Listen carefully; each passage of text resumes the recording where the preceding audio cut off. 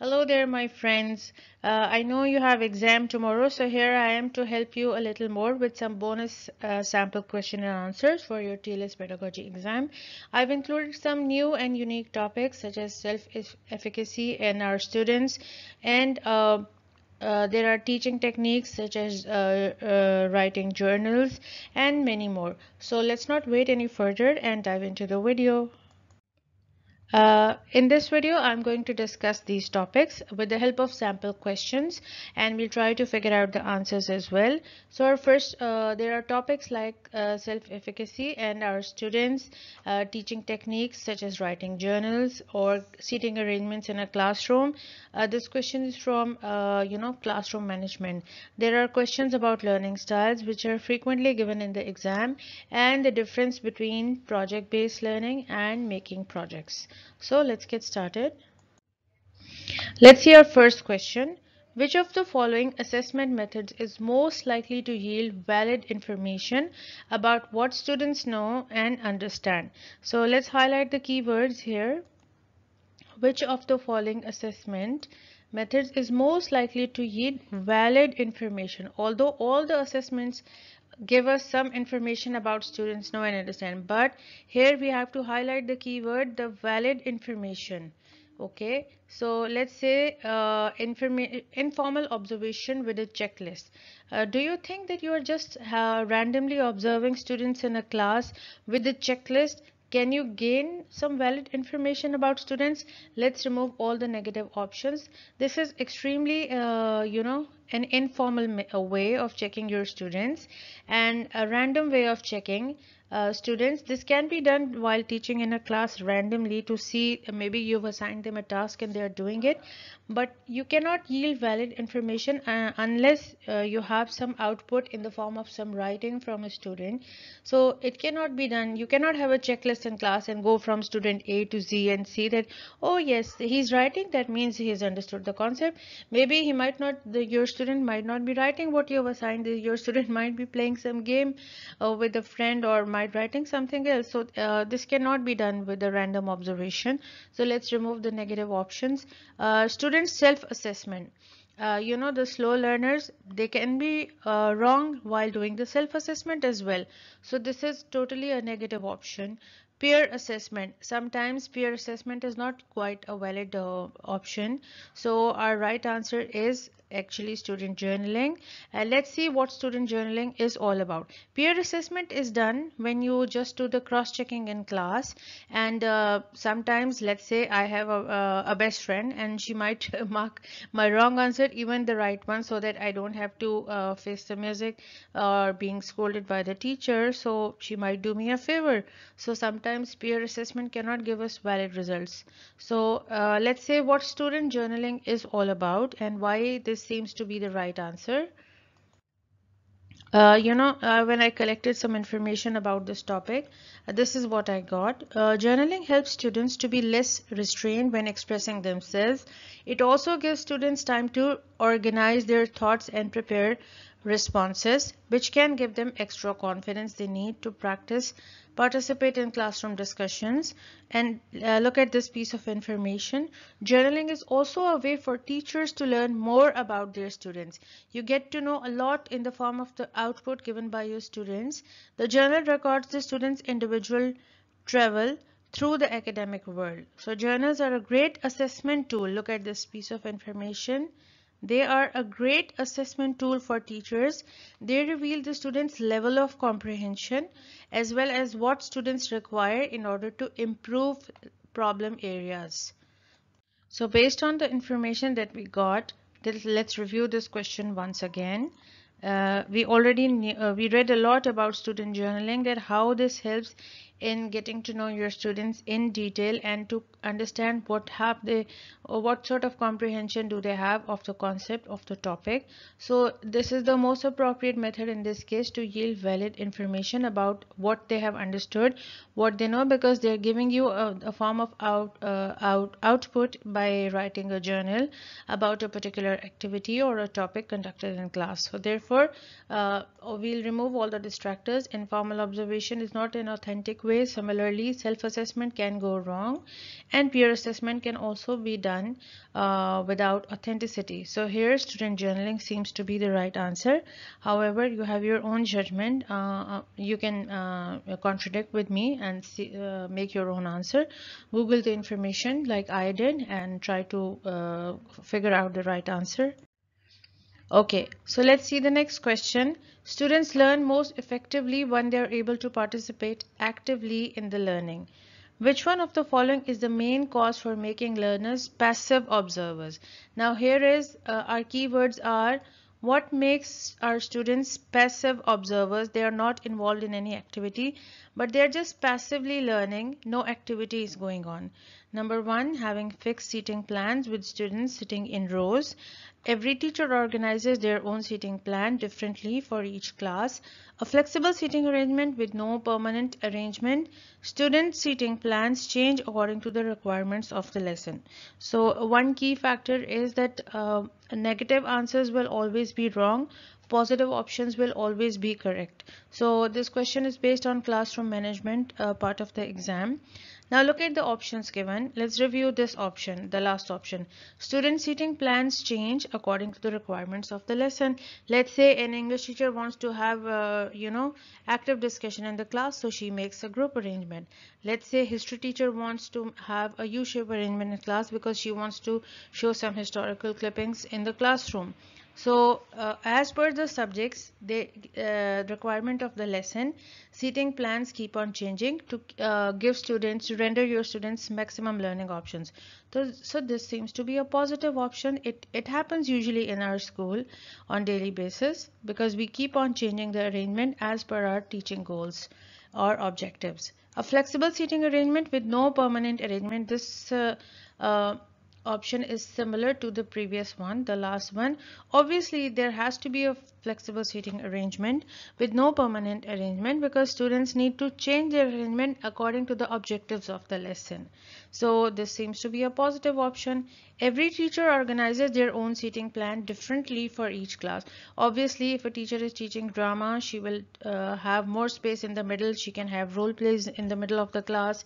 Maybe history teacher also wants some role plays, so she can have also a big space in the middle and groups on sides. Or maybe maths teacher just wants to focus on the board, so she can have another seating plan. So obviously, every teacher will have her own seating plan differently according to the class. But if you have fixed seating plans with students sitting in rows, what happens? A passive learner will know that, okay, my place is here on the side and I can hide behind the student and I can avoid participation in class. So this seems to be a very negative option because the good ones will know, students with high efficacy levels and confident students will know that, oh, really, we want to participate in class discussions, and luckily we are sitting in front by choice, and it's okay. Let's be the ruler in the class and rule it with our intelligence. So this seems to be the negative option. And let's see the information that I collected for you. According to me, this seems to be the right answer, but you can contradict with me and choose your own answer because I don't have a check script for these answers. I just tried to gather the information and try to figure out what seems to be the right answer. Okay, so when you create a seating chart, some students will think that you are picking favorites. If you have a fixed seating plan, students might think, and this is reality based, obviously, even I used to think when I was a student that the teacher is picking favorites. It might create resentment and distrust in your students because they'll think, oh, the good ones are given this place and we are just made to sit like a servant here and there in the corners. So this might happen. Studies have reported that seating arrangements impact the learning process. Students occupying the front rows are more attentive than those in the back. And the student in front are the ones who generally answer all the questions in class. This is all based on practical observation. I agree with that. Classroom arrangement from a student's point of view symbolizes their personality. Mostly the diligent, focused students occupy the front rows in order not to miss out any vital information, whereas the laid back or more casual students opt for the back benches to avoid being noticed by the educators. This is also reality based. I fully agree with that. So some students prefer sitting near doors and windows as it provides them with sufficient distractions to escape the monotony of the lessons taught. Pranks, whispering, or passing of notes, doodling. It's frequent among the students who generally sit in the back. So having a fixed seating plan will allow your students that, okay, I'm sitting here, I can hide in the class, I can get distracted myself, and I can do whatever I want. Therefore, seating arrangements may be the cause of decline of the student. If you have a fixed seating arrangement, it can be the cause of decline. Performance as attention span, concentration, comprehension, and the retaining of information can be influenced by where the student chooses to sit. So if a student knows that, okay, my teacher knows that this is a passive learner, so let me have a flexible sitting plan. Let me sit this passive student with the best student of the class today, and let me change his seat and make him sit with the next best student of the class the next day. So the student will be getting opportunity of shadow learning from the best students in the class. But having a fixed seating plan seems to be quite negative. It's going to curb all the creativity in the classroom. So I hope you agree with my answer. Anyways, you can differ with me as well and figure out your own answers too. So let's see what our next question is all about. Which of the following statements about students' self-efficacy is most accurate? Number one, I'll be highlighting things for you. Students with high levels of self-efficacy work harder and persist. Students with high levels of self-efficacy participate less in the classroom activities. Students with high levels of self-efficacy work and persist less. Students with low self-efficacy are most tolerant of failure. Okay, so let me tell you that let's review all the options and analyze them. Our last option says students with low self-efficacy are more tolerant of failure. Students with low self-efficacy are not at all tolerant of failure, but they're extremely afraid of failure. That's why they have low self-efficacy and they hesitate to participate or take initiative. That's why this option seems to be wrong. Students with high levels of self-efficacy work and persist less. This option is totally wrong because students who have high levels of self-efficacy, they work more and they are extremely persistent. They like to work and they stay persistent throughout. That's why they have high levels of self-efficacy. So this is a self-contradictory statement. That's why it's totally wrong. Let's review our next option. Students with high levels of self-efficacy participate less in the classroom activities. This is extremely self-contradictory statement because a student who has high level of self-efficacy obviously will participate the most in the classroom. So this seems to be a totally wrong option. Let's review our last option. Students with high levels of self-efficacy work harder and persist. Obviously, if someone is the jewel in the crown of your class, someone is the topmost performance with high self-efficacy level, you must have seen those students are the best of all. They always work harder and they persist longer. They continue to be the same because they are the top-notch people and the high scorers of your class. They are the go-getters of your class and they keep on working with same zeal, same enthusiasm. That's why if you look at the question, which of the following statement about students with self-efficacy is most accurate? This statement seems to be the most accurate ones. You can differ with me once again if you want to figure out. So let's see what self-efficacy is all about. Self-efficacy beliefs are self-perceptions that individuals hold about their capabilities. Self-efficacy beliefs provide foundation for human motivation, well-being, and personal accomplishment. So especially the evidence has shown that students with high self-efficacy in various academic domains choose to engage in tasks that foster the development of their knowledge and skills and abilities in those areas. Exert effort in the face of difficulty. They exert a lot of effort and persist longer at challenging tasks. So this information confirms that the first statement in the question is totally the right answer. So let's review our next question. For which learning style would activities based on computer graphics, maps, graphs, charts, posters, and diagrams be the most suitable? So you have to see that for which learning style activities such as computer graphics, maps, graphs, charts, posters and diagrams be most suitable. You can have a look at this. This student is learning in a different style, whereas this student is immediately imagining the word. The word is table, and the student is imagining the picture of the table. That all right, the student can relate by having a visual in the mind. So the options are tactile learners, auditory learners, kinesthetic learners, or visual learners. So which learning style would activities based on computer graphics, maps, graphs, charts, posters and diagrams? You can, I think it's a very easy question, you can already make out, but let's see what visual learners are. Visual or spatial learning style is a learning style that requires visual aids, images, diagrams or graphs to help retain information and guide the learning process, including infographics, photos throughout your presentation and slides. It's a great way to help your audience understand information. So there are two main ways people learn, that is visual learners. They think in pictures rather than words.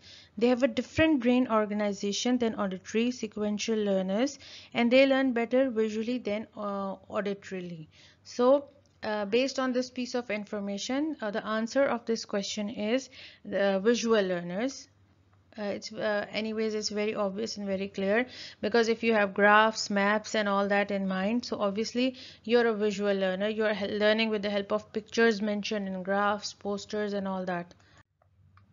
So our next question is, which one of the following statement represents a difference between a project and project-based learning? So what's the difference between, the keywords are, which statement presents or portrays a difference between a project and a project-based learning? Let's see our options. Project-based learning focuses mainly on the final product, and the project focuses on both process and product. So which one of the following statement represents difference between a project and project based? Here it's saying that project based learning focuses mainly on the final product, and the project focuses on both process and the product. Actually it's the reverse of that. Project based learning focuses on the process as well as the final product, but project is the one which focuses on only the final project which you have to present. So this is a wrong option. Let's review our second last option. A project needs more planning than project based learning. Actually both need a lot of planning, so this is wrong. Both are same thing and can be used interchangeably. Both are not the same, they cannot be used interchangeably, so this is also a wrong option.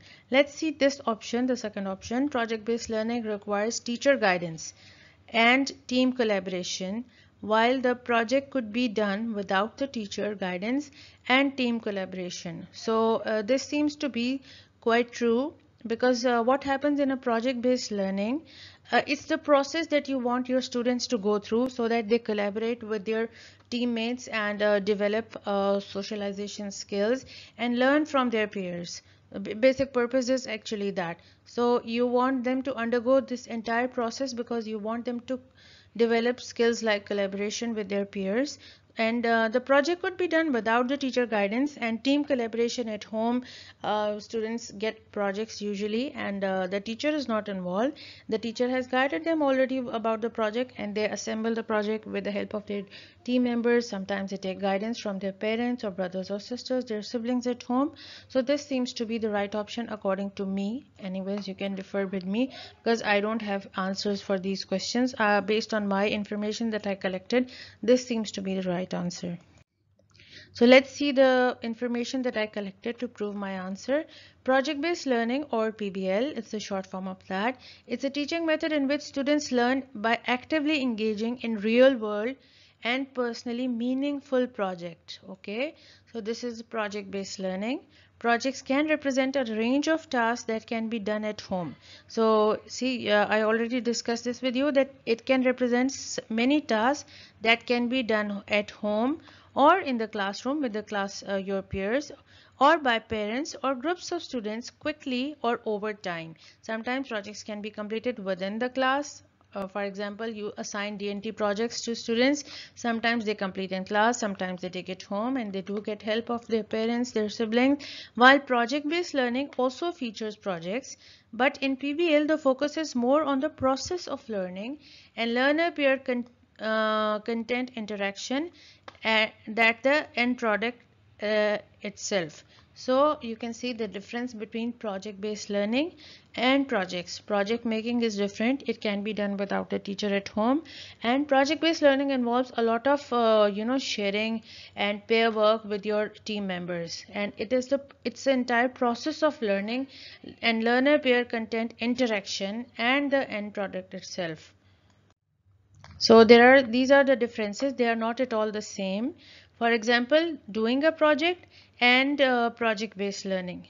Uh, an add-on to the traditional instruction at the end or alongside of the unit, whereas project-based learning, instruction integrated into the project. The project is the unit.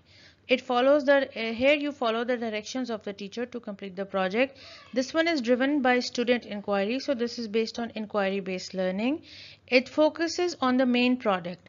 This focuses on the product as well as the process. This is mostly unrelated to understand standards and skills. This is aligned to academic standards and success skills. It can be completed alone or at home. This involves collaboration with students and in-class guidance from the teacher.